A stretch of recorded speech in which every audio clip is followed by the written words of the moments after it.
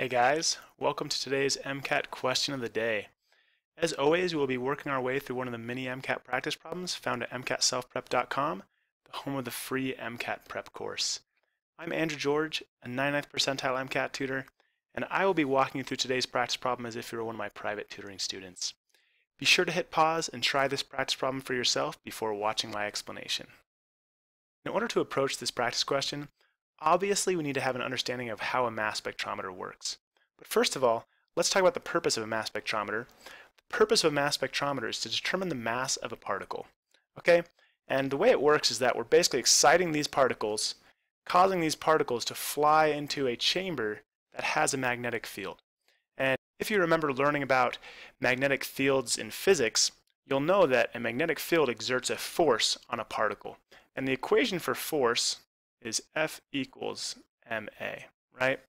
So if you have a large mass, that means that the acceleration must be lower on that mass if the force remains constant, right?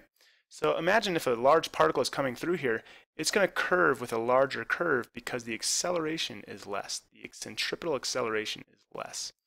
Therefore, it's going to travel a larger distance than a smaller particle, right?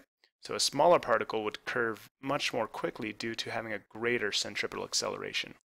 And now this detector will say, oh, it looks like this large particle traveled with a distance of 10 meters. Therefore, my large particle must be, I don't know, maybe 5 AMU, right? Whereas my small particle, it only traveled maybe, let's say it only traveled 5 meters. So maybe it's going to tell me that its mass is 2 AMU, right? And so the detector will know, based on how far the particle traveled, its mass. So this is an awesome way to determine the mass of very, very small particles. Now let's return to the question, which is asking us, of the following ions, which will have the smallest radius in a mass spectrometer?